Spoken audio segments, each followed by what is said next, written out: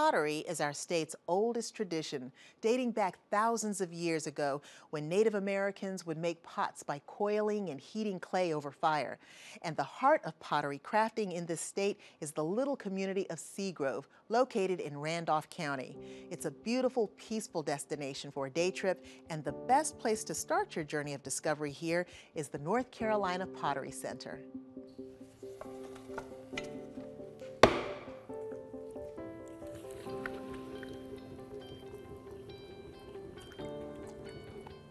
Chad Brown turns pots at the North Carolina Pottery Center.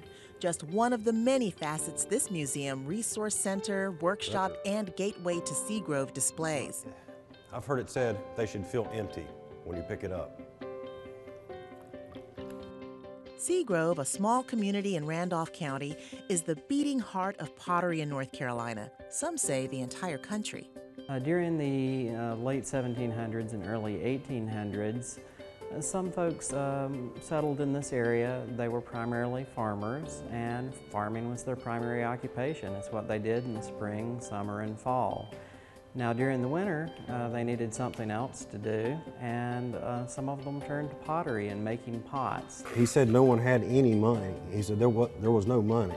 Chad, a fifth-generation potter, remembers a story his grandfather told him about a local trader. He said he would come by and load his wagon with pots.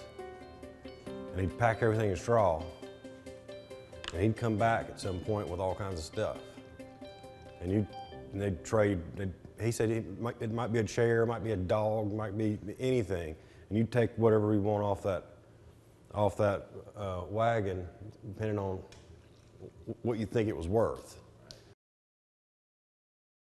Today, pottery is the livelihood of hundreds of potters throughout the state, and the North Carolina Pottery Center is a great way for visitors to get oriented to the art form, especially in the Seagrove area.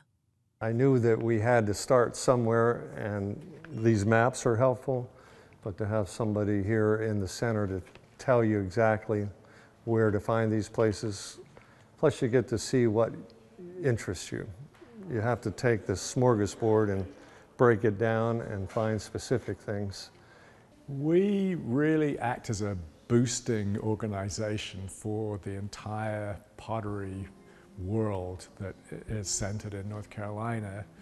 We have these fabulous exhibitions. We represent the potters of Seagrove. When people come to visit the town, they can check out what's here before going out into the area to go to individual potteries. And we educate all North Carolinians about the wonderful world-class heritage that is our North Carolina pottery tradition. A nonprofit, the Pottery Center relies on memberships and a large gala and auction to continue its mission. The Pottery Center always relies on the benevolence of the people that come to the Pottery Center for support.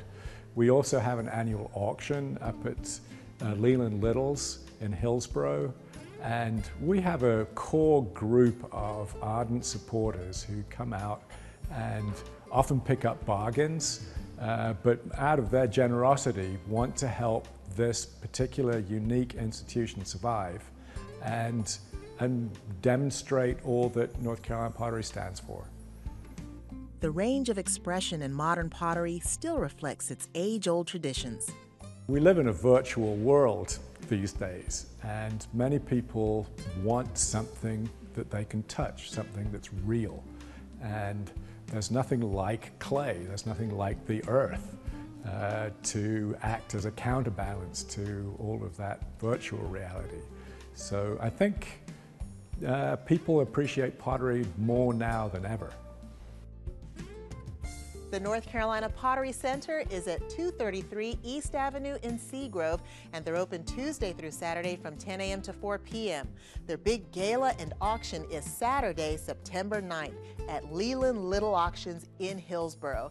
And the gala is a great place to see and buy some amazing pots from across the state. For more information, visit the center's website at ncpotterycenter.org.